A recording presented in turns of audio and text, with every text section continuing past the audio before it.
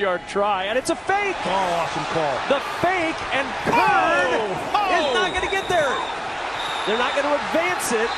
This is down at the 27-yard line. Devin White with the hit on the punter, Brett Kern, who threw an 11-yard pass on a fake punt last week.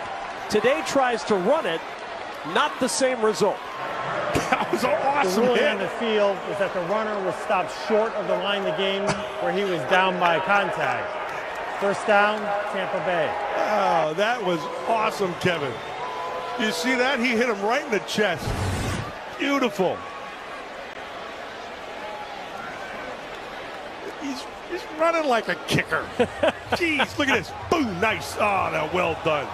Really well done. I mean, he doesn't even get a good lick on him. He just drilled him with his pec, his shoulder, and his forearm. Well, that ball looked like it was loose. It sure does.